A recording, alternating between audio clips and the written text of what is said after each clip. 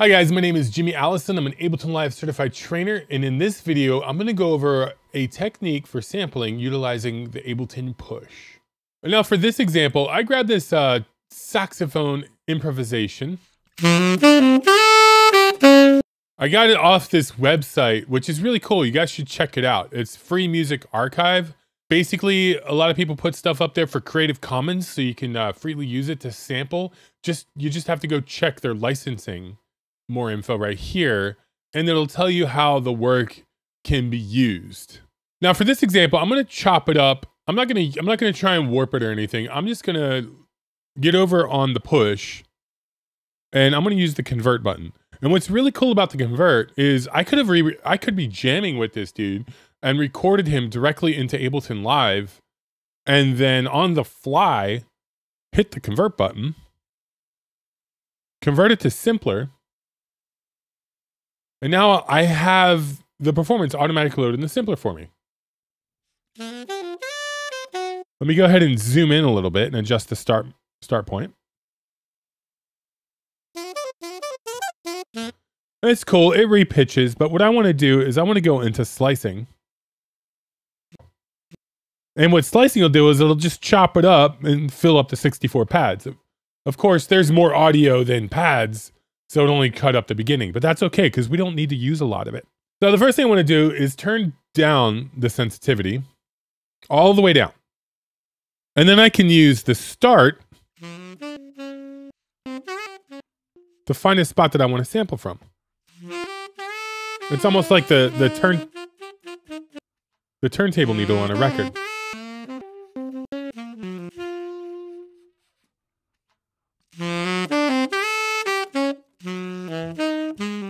Okay, cool. So now let's go ahead and bring down the end a little bit. And let me find a good spot. We'll just get this second phrase right here. Let me zoom in just a little bit there.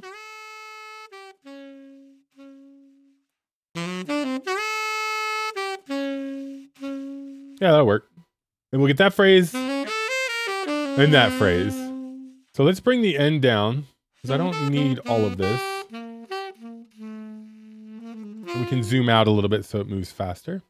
So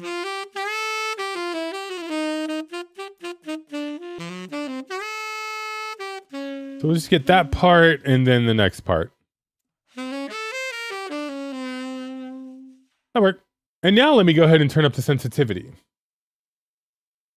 And since it's set to slice on transient, that will probably do what I mostly want it to do. So it's going to turn up just a little bit more. We'll get like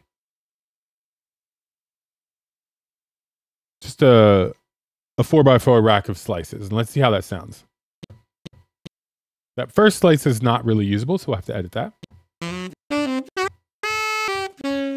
Let's bring down the sensitivity just a little bit. I'm going to try that phrase.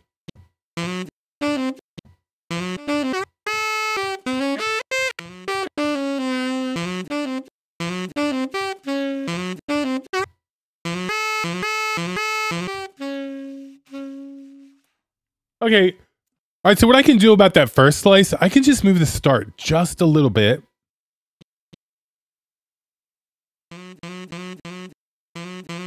And it'll correct itself.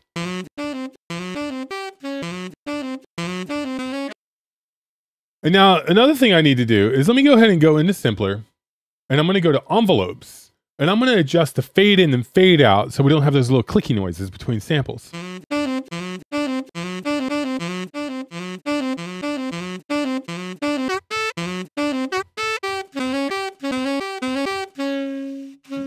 That'll work, and I can also adjust the volume here. And you can also get into other elements of the sample. So the next thing I want to do is I want to figure out what key this is in. So we can go over to our audio effects, and I'm going to grab a spectrum, and I'm going to grab a tuner. Tuner can be a lot quicker. It tells me I'm a little off F sharp, but the spectrum will be a lot more accurate. And sometimes the tuner won't work, like for samples that have multiple tones. The spectrum, I can just look at the lowest tone, scroll my mouse over the point, And you'll see it's resolving to F sharp. If you look over on the far bottom left corner of spectrum, it'll tell you the frequency, the note, and the volume of where my mouse is located on the spectrum graph. So with that in mind, I think I'm gonna go ahead and transpose it up to G from F sharp. So all I need to do is click simpler on my push, and then let's click it one more time to get into the device so that I can edit it. And then under global, you'll find your transpose. So I'm just gonna raise it a semitone. So it's closer to G, because I actually want to play my bass on it. And I kind of like playing in G a little bit better than F sharp most of the time. So now let's go ahead and come up with an idea. I already have this drum break loaded in here. Let's just see if I can come up. So I'm going to turn on the metronome.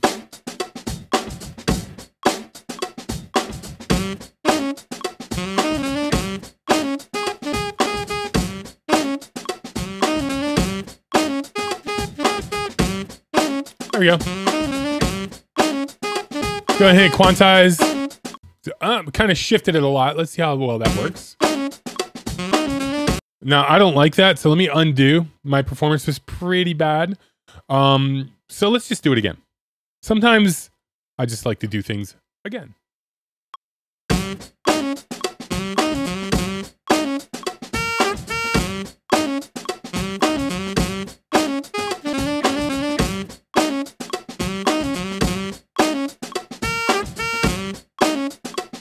There we go. This one looks a little better.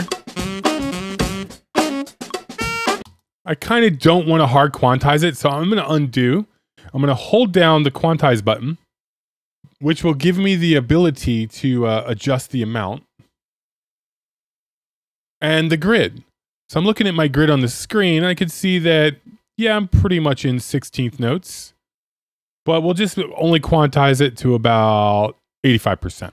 Now when I let go, I hit quantize again, it'll get it close, but not perfect.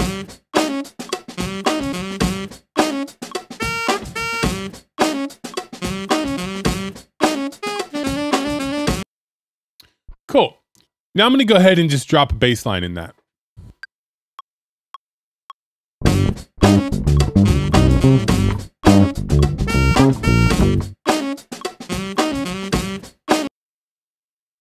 All right, let's try this bass line out. Now the first thing I want to do is go ahead and fix the clip. So I'm going to go to clip view on the push, and then I'm going to adjust the end position, actually the loop length, make it a 2-bar loop, and let's go ahead and hear how it sounds.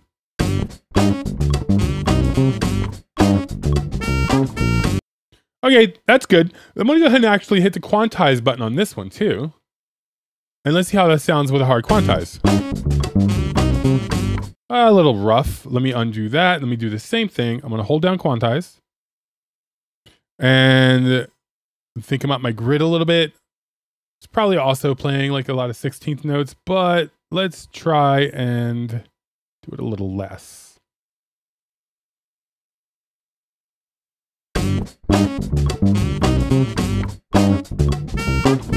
It gets a little rough on that second measure there. So what I'm actually going to do is I'm going to go ahead and just make it a 1-bar loop.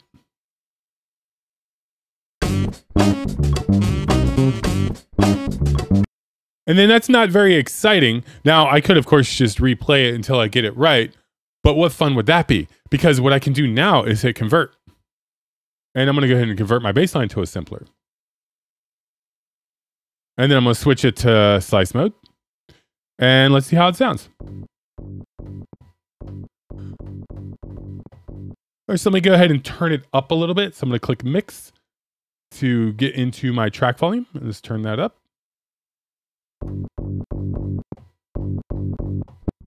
Cool. Now let's go back to the device view. And let me adjust my sensitivity just a little bit. I'm going to take it down a notch. We have some blank space that we might want to get rid of. Like this slot right there. Let's bring it down a little bit more.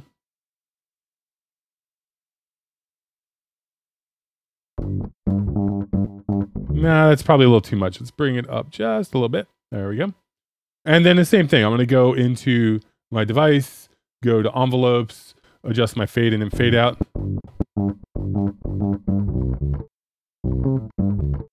And get it so it doesn't sound all clicky. And then I can also increase the volume here. Awesome. So let's go back to main. And cool.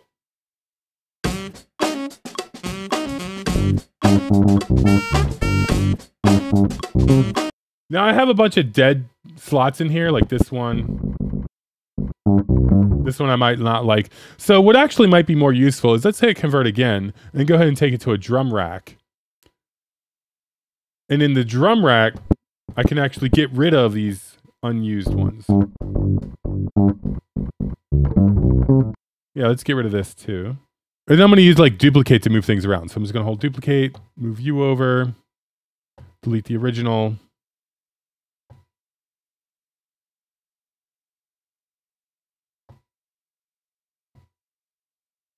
I'll just leave those two there for now. Cool. Now let's see what I can come up with.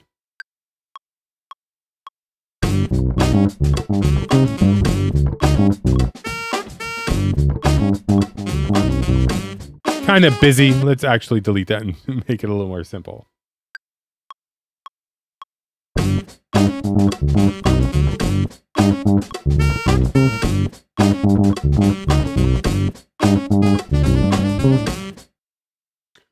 Cool, that'll work. Let me hit quantize and see how that comes out.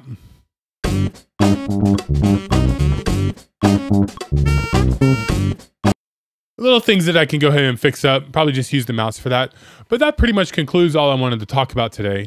And it's mainly on how to use the push just to take some live audio, load it into Simpler, use slice mode, edit it a little bit, replay it, and then like in the case with the bass, I was like, okay, let me go ahead and take it to a drum rack. So there's a lot of options. And realistically, you could totally be doing this live on stage. So go ahead and have fun, explore and experiment, and enjoy your push.